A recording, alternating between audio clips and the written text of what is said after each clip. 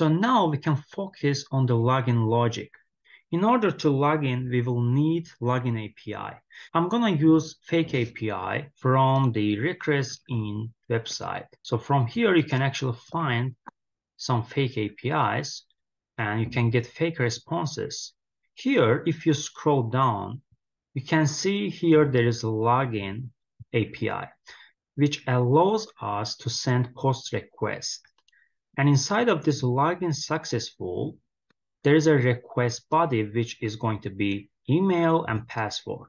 If email and password is correct, it is going to give us token inside of the response body. Now I will open this link, and from here I can use this API to log into my application.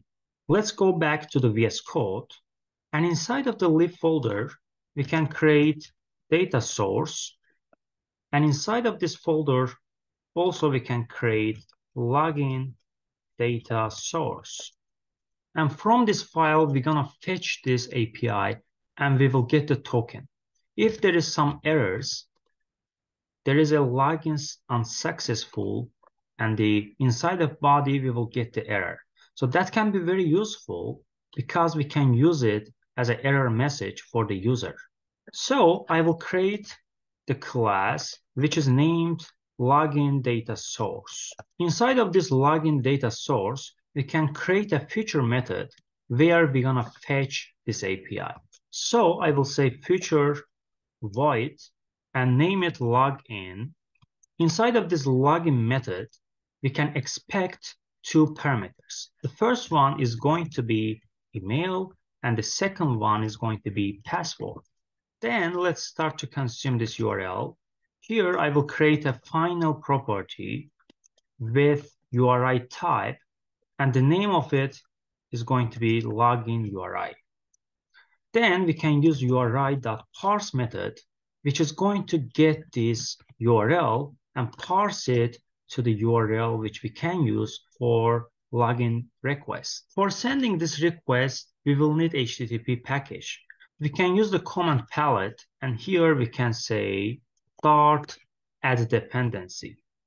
And from here, we can select HTTP. Now, as you see, we got dependencies, which means if you go to pubspec YAML, you will see that this HTTP is installed. So we can start to use post method, which HTTP package provides. We can import HTTP package, and now we can use post method. This post method requires URI and also the body of this request. So I will be using this login URI, and as a second parameter, I will be passing body of this request. For the body, we can create a final map of string dynamic. We can name it body also. So from where we're gonna get this body? We can get it from the request in, and here if you click to this login successful, that's going to give you valid body, which you can send for the login request. I'm gonna copy this and come back, paste it as a value of this body variable. And lastly, we can get this body and use as a body of this request. This post method, which comes from the HTTP package, is returning response. So we can use this type to store the response because we're gonna need the body of the response, and also we're gonna need status code, which is important. Here it is giving error because this post method is returning feature of response, which means we have to use await, and then we have to make our method async. And in this case, we can store this response in our variable. Then we can check if the status code is 200, and then we're gonna allow user to log in. And if there is errors, which means if status code is not 200, in this case, we're gonna show error to the user.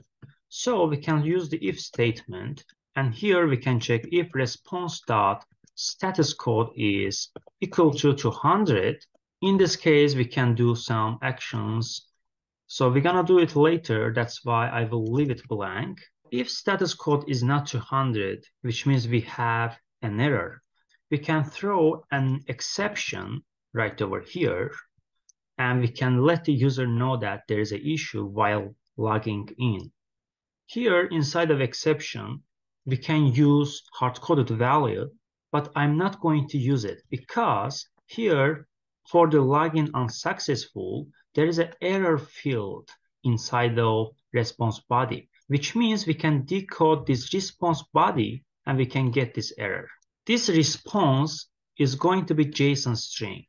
In order to get the value of the error field, we have to decode it and convert it to JSON object. So we can use JSON decode method, and that method is coming from the Dart convert package. So this JSON decode, as you see, parses the string and returns the object, which is JSON object. As a JSON string, we can pass response.body, which is JSON string. That method is going to return a dynamic object, which means we can use dynamic, and here we can say response data. And now we can use this response data to get the error.